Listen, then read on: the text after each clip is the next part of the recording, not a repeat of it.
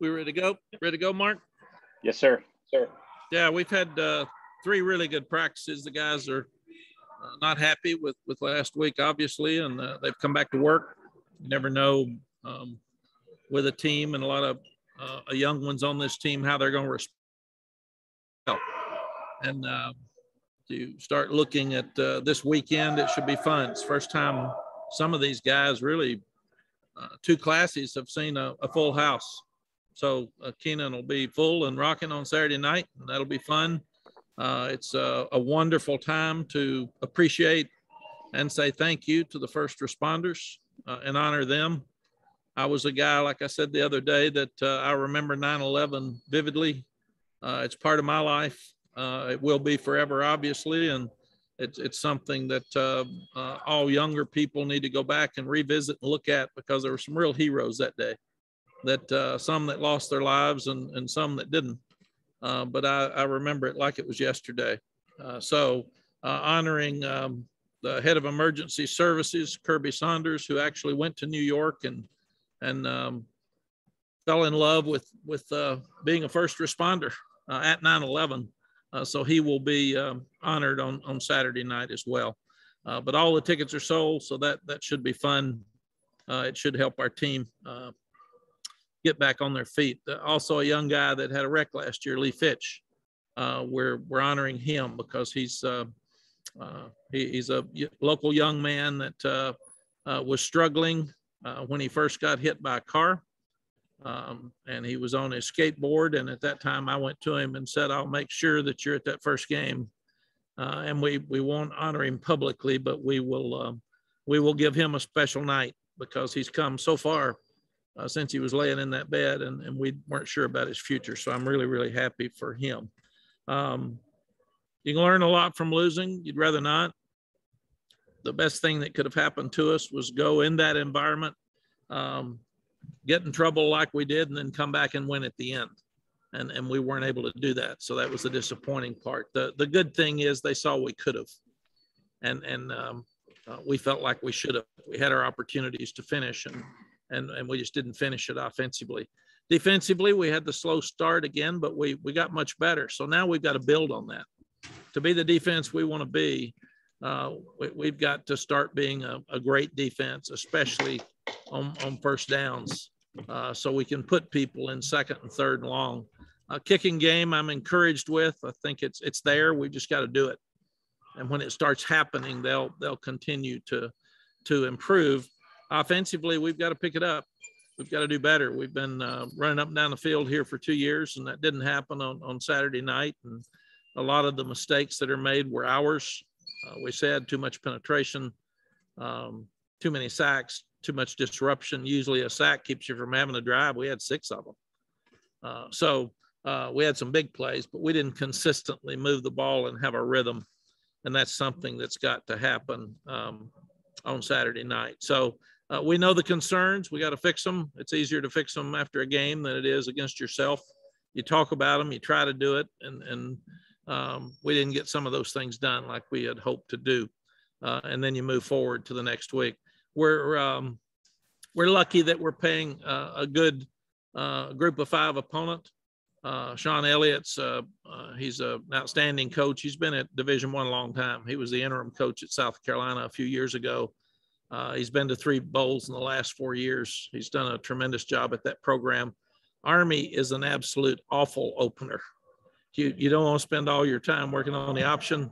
I've been told they've been working on us for 3 weeks instead of Army. And like us, they left disappointed. So they'll come in here with a great attitude. But instead of having some group of 5 or FCS team that's not any good at all, we need a good opponent. We need to get better, because we've got then Virginia coming in the next week. So we've got a lot of things we've got to fix. And again, the better the opponent, the better for us. And it will be Sun Belt officials. You usually have the away league officials come to your place, and then next year when we play them, it will be ACC officials. They did beat Tennessee a couple of years ago. Ty Chandler addressed the team with that nugget today after practice, and he said that they're definitely capable. So we need to be ready to play. So we've asked them, obviously you take care of your faith, your family, and your academics. And the next most important thing is your football for Saturday night. So get rested from this point. It's pretty much review tomorrow at practice, but get yourself ready to go.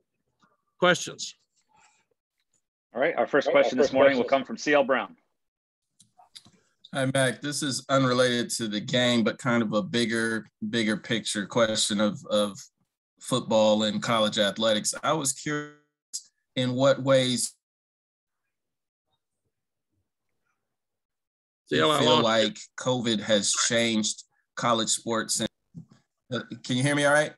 Okay. Yeah, you were going in what ways has COVID in what ways has COVID changed college sports forever here going forward? CL, I think COVID's changed our lives forever going forward. This time last year, we really didn't know what was going on. Again, we didn't even know if we were going to play. And we didn't know if touching the ball or touching a box outside that was delivered to your house, or where you had to take your clothes off when you came in and wash them, or take your shoes off, or could you pass it by touching something with your hand, or and then we got the 6 feet apart, and then we didn't know if a football would spread it. We didn't know how offensive and defensive linemen would have an inside drill, or we didn't know whether a game could be played, or what you have to do on the sideline, and do you stand with your mask. So we know so much more about COVID for football now, but we also know much more about COVID for our lives. I saw last night 75% of Americans have at least one shot of the vaccine. I see full crowds in stadiums, and I'm not hearing of reports of a lot of sickness. So it seems to me like what we're doing is we're learning how to live a life with COVID. We're learning how to play football with COVID, and it seems like it's going to be around. So this is something that we're going to have to continue to do. All right, thanks. Thank you. Andrew Jones, go ahead. Hey, Coach, when you're looking at Georgia State's film on defense from just this past weekend, how challenging is it to get a lot from it, considering the fact that they went up against the unique approach that Army uses offensively? Yeah, Andrew, it's a really good question. We go back, we look at the personnel in that game, but we go back to their last 3 games from last year. They were really good at the end of last year, and it's the same people. I think they've got about 15 seniors starting, and a lot of their super seniors came back, I think. So we're looking at who they were last year. They were good, and when you're good, you keep doing what you were doing.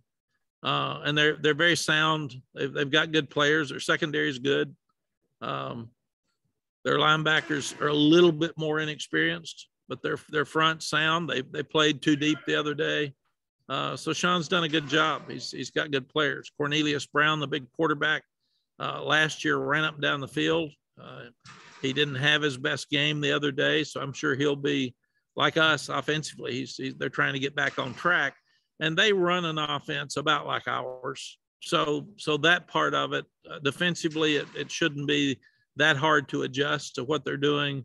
Offensively, we've just gone back to the last 3 games of last year that they won, and that they played really well with the same players, and looked at what they were doing against similar offenses that like ours.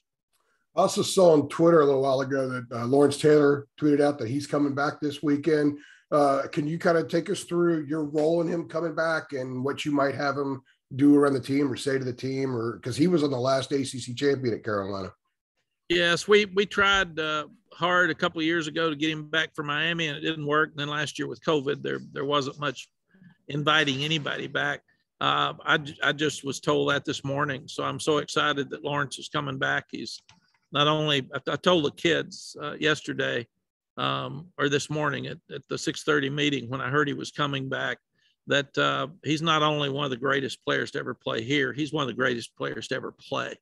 So I'm going to check his schedule today and see what time he gets in, and see if he can come and meet the kids, and I think that'd be great. And also the fact that Tamon Fox just broke his sack record just went ahead of him to be the 5th all time is really cool too. But I'm going to show a video of Lawrence to our team in the morning, because a lot of those guys haven't seen him play, and I want them to see what they're going to meet when he gets here. Good stuff. Thank you. Thank you. Mike Solarte, go ahead. Thanks very much. Good morning, Coach. Mike Solarte, Spectrum News 1. You touched on what Georgia State, likes to do based on their seniors coming back, but coming off of the loss, and you said that the practices the last couple of days have been really good. Is there a concern as a coach that guys may want to try to do too much because of that loss, so they may be a little bit more fired up to, all right, that's not going to happen again, so let's go ahead and take care of business and try to be try to be the hero on play as opposed to just doing their job? Yeah, absolutely, Mike. I also talked to them this morning about the expectations and the pressure that we have put on the program, probably moving faster than we were ready to move. And we talked about in preseason, half of this team's really, really young, or more than half. And then you've got some older guys that were probably ready for this, but the younger guys aren't there yet. So we should be a team that improves every week, number one. Secondly, I told them today, in a weird way, pressure's off. We didn't respond to number 5 very well last year. We didn't respond to number 10 very well last week. So we're still in the top 25, and that would have been super 2 years ago. But go back to work, go back and have fun. We didn't look like we had enough fun on offense on Friday night. We need to go back and enjoy this game, enjoy who we are. We're going to be a great program. We're still killing it in recruiting. Things are so positive moving forward. But go play, go enjoy yourself, and let's stir this crowd up and show the crowd what we've got coming. Thank you. Thank you, Mike. Michael Coe, go ahead. Hey, Coach, what are some of the challenges of preparing for a team like Georgia State that UNC has never played before, as opposed to preparing for someone like Virginia Tech that you play every year? Michael, everybody does pretty much the same stuff with a few wrinkles. So what you do, you put your schemes in, and they work against everything, and then you take pieces of it each week to adjust to the team that you're playing. So I really don't think that the fact that we haven't played them will mean that much. And like I said, they're talented, they're older. Some of our guys from Atlanta know their guys, so they know that they're fired up and expecting to come in here and have a chance to win, which is good for them. A lot of the guys don't get to play in these environments very often, where it's a full house. So they get really, really excited. So we're expecting a great effort out of them. And our coaches know Coach Elliott very well. Jay played or worked against him when they were younger coaches, and then Stacy Searles and Lonnie Galloway know Sean really well from the Appalachian days. So they're already picking at each other. And I think the last time they played, South Carolina beat Georgia when Stacy was there, and Sean was at South Carolina. So they're picking at each other all week. So I think both teams will be ready to play, and it should be fun. Thank you. Thank you. Greg Barnes, go ahead. Hey, Mac, it sounded like there was some frustration with the lack of a review of that first interception in the second half with Justin Olson. I'm curious as to your thoughts on the instant replay process as it stands right now, and what, if any, improvements you think should be made. Greg, first answer is yes, without question, 100%. And I can't talk about it specifically, or I won't be coaching Saturday night, but 100%. And a huge play in the game. Secondly, I think there's too much credence put on what the official calls on the field. If he's wrong, it shouldn't matter what he calls. And we sit there and say, we're sticking with the call on the field because we don't see enough. Well, if we see enough, they're not going to overturn that unless it's really, really obvious. To me, if we're going to have replay, have it, and let the replay official make that decision. And I saw a game I think it was Florida State, Notre Dame, where there was a fumble and the other team picked it up and ran it back for a touchdown. It was obviously a forward pass, but the official let it go because they've been told, let it go. It's you don't want to stop a touchdown, and we can easily review it and bring it back, but you can't add a touchdown if you blow the whistle dead. So let it play out. And that's what I think we need to be doing more than we are. If you've got a review, let the review guy be the sole decision maker, because he has slow motion. He's got all the pictures. He's got everything. But they're very, very hesitant to overturn something that the official has called on the field. And I think that hurts the replay process. Thank you. Thank you.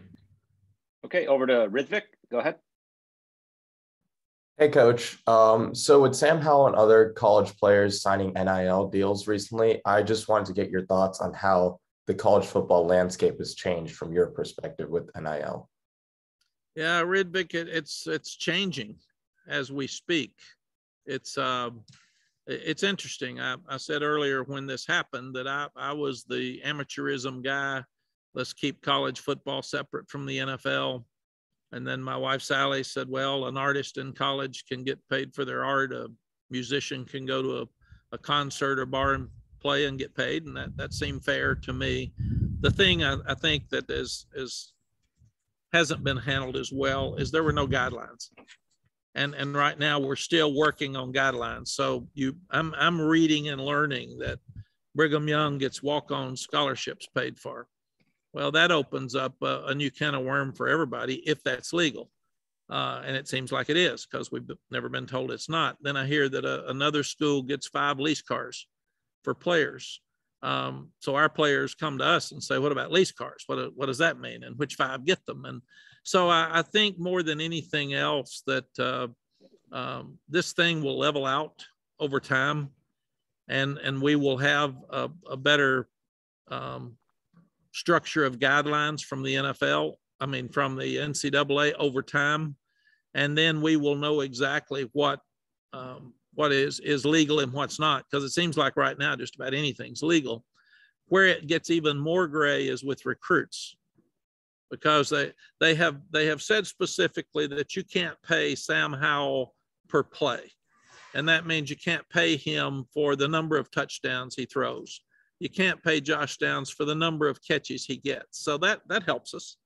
But he can be rewarded that he is a player and a significant player by whatever group that deems they want to give him an opportunity. The recruit, it says you can't give them opportunities because they're a recruit. That gets real gray. So I think everybody's still trying to figure out exactly what all this means. And at some point, I think we'll settle on more guidelines, and then coaches will be much more comfortable. Right now, we're all staying out of it, and allowing the athletics departments to try to see what group licensing means, so it'll help your entire team. And then the individual player is responsible for his own opportunities. So we stay out of that. He gets them. He has to go through a process called Compass that is linked to our compliance to make sure that he doesn't cross lines with our licensing, to make sure that it's legal by the NCAA rules, and make sure it's good for him, and that if the contract is written so it's fair for him to do well. Okay, thank you so much, Coach. Thank you. Aaron Beard. Hey, Mac, I wanted to ask something that's sort of along the lines of what Mike Solarte asked about reaction of the team. If you have a team maybe that isn't very confident, like your first team, the first game might have been a huge setback. I'm sure this group is full of confidence, but is there a way to describe what their reaction was? Was it shock? Was it eyes open, attention more dialed in because of what happened? How would you describe that part of it? I think it was more disappointment than anything else. They thought we would win. I thought we would win. We got in a fight. We settled things down. We came back on the road, which is hard to do. And then we all thought we were going to win. And then with 37 seconds left, we didn't. So you're mad, you're frustrated, you're disappointed. And then it's our responsibility as coaches to separate all that for them, because it's about 7-8 plays a game that makes a difference in a ball game, and you play for 3 hours and a half. So the biggest thing, Aaron, is when you get them back on Sunday, you say, here's what was done well. Here's what needs to improve, and here's why we got beat. And then you start over. And players respond to that much better than coaches. It's been a hard week for us as coaches, because we're looking at every detail. And I'm usually, if a better team beats us, that's fine. And Virginia Tech's got a good team, but I felt like we had opportunities during the game that we didn't take advantage of, or we made mistakes in, and not talking badly about our coaches, but there were things that in retrospect we should have done better, and we didn't, and that's the disappointing thing for a loss like this. So coaches have a harder time getting over this than players. Players go back to work, they go back to class, they go back to their girlfriends, they go back to their families. Coaches have to live with this, and we have to live with this for the rest of our lives. You don't get those back. Thanks. Art Chansky, go ahead. Hey, Mac, I saw your open practice this morning, and you are CEO and mostly an observer throughout the practice. Can you talk about how the role of a head coach has changed since you first began, in terms of how involved you are during practice, and what are the reasons for that? More coaches, more support people. Can you walk through that a little bit? Yeah. Art, you've been doing this a long time. There's no way you can walk out there for 6 periods and decide how I coach. I mean, that'd be a very difficult thing to do.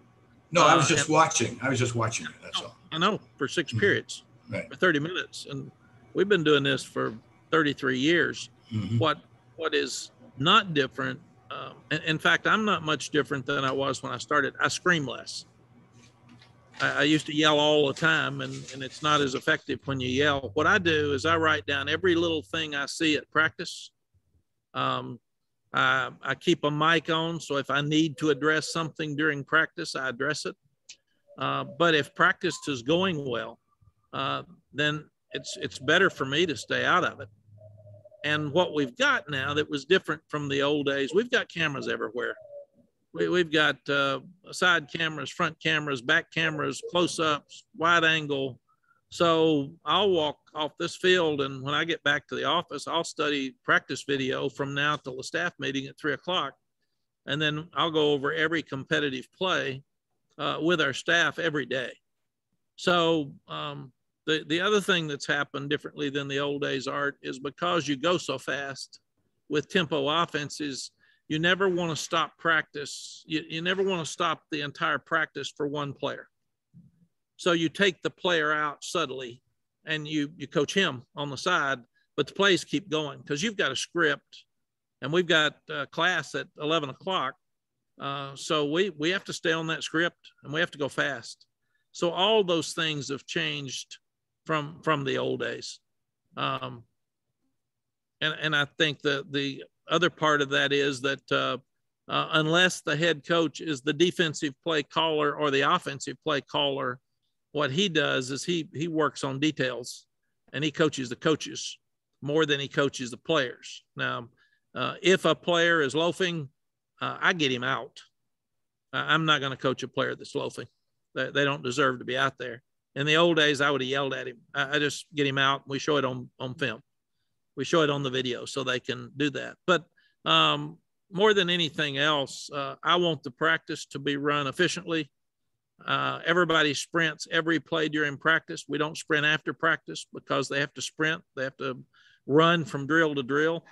It is ultra organized. You've got scripts on everything that you do. So practice is much different than it was 20 years ago.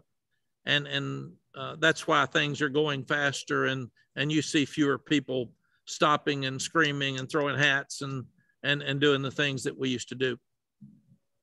And we're trying to be more efficient. We're out there for an hour and a half. So we're trying to get things done and get those guys off the field. one follow-up. When did you, was it that the afternoon practices were replaced by morning classes and morning practice? And is that common? Is that common in college football? More people are starting to do it for lots of reasons. It was done here with Coach Fedora right before he left. He had plans in the spring that I got here to have morning practice. So the academic schedule was already set. I had never done it. I didn't like it. I wasn't going to try it. And it's one of the best things we've ever done for the players and the coaches. Coaches get to go home for dinner with their families because we're over here at 5:30 in the morning. The players have a life as a student. They get to be free after their 10 o'clock practice, 10:15 practice, whatever it is, for the rest of the day. Sometimes they come back and lift weights with a schedule. Excuse me. Sometimes they'll come back and watch video on their own, but they can have study hall in the afternoons. And Art, again, the quote old days, and that was probably 7 years ago, you would wait till 2:30 to get taped. And then you'd go to your meetings at 3:30. You'd be on the field from 4 to 6. You would go eat. And then you would go to study hall from 8 to 10. And you'd be worn out.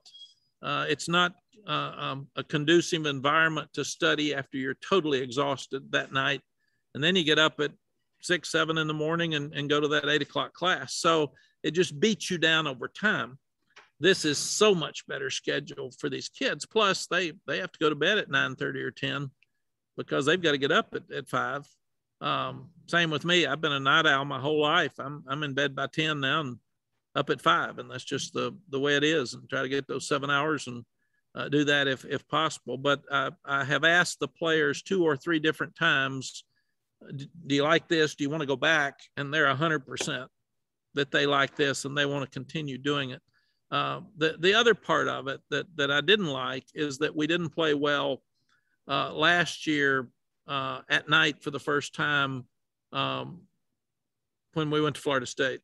And then we didn't play as well at Virginia. And those were both night games. And I thought, you practice every morning and it sounds like an excuse, but what I'm responsible for is to figure out, is it real and does it happen? So we practiced last week at night, last Sunday night. We talked to the kids every day about being aware that your pregame meal is at 2 for the Virginia Tech game. You're going to arrive at the stadium at 4. You're going to have an hour ride. So from 3 to 4, figure out what you're going to do to have your mind right.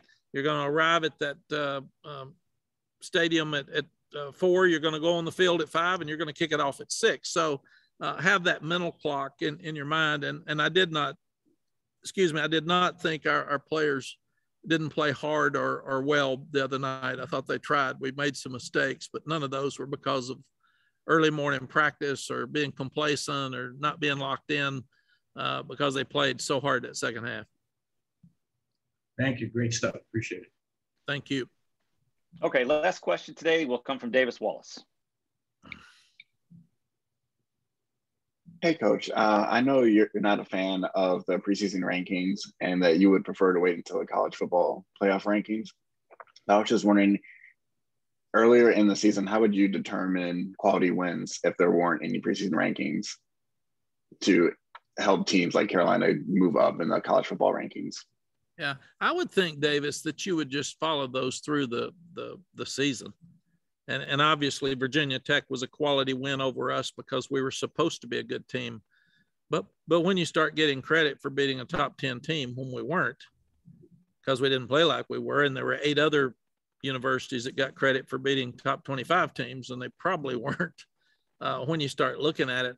I just don't think we should rank the teams until midseason, and then you go back and can say, if we come back and we start playing really well, and you're in October and those college football playoff rankings come out, you can say, boy, that win for Virginia Tech over Carolina was really a quality win. You got to give those guys a lot of credit because Carolina was really a good team and they beat them on that first night. And that's what I would do.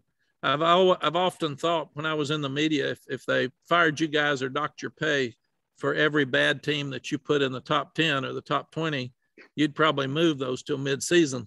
None of you are showing your polls this week. And I think that's just part of the deal. We don't know. And we're acting like we do. We don't. We have no idea. Coaches don't even know how good your team is till you start. You think you do. And that's one of the reasons we excite all the fans and then let them down if we're not as good as expectations. And I just think that could be done better for the kids. All right. Thank you, Coach. Thank you, Davis.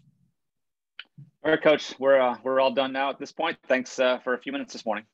Thank you. Everybody stay safe, and we'll see you Saturday. It'll be fun to have a full house again in Kena. Will you all be there? Thumbs up if you're coming. Will you? Yeah, we'll be there. Some of us. About half. Jeremy, yeah, we got about half. We'll have about a half full crowd in the press box, Coach. Good. Okay, and then afterwards we're back to Zoom, so we'll be doing the same press conference that we've been doing. Okay, sounds great. Have a great week.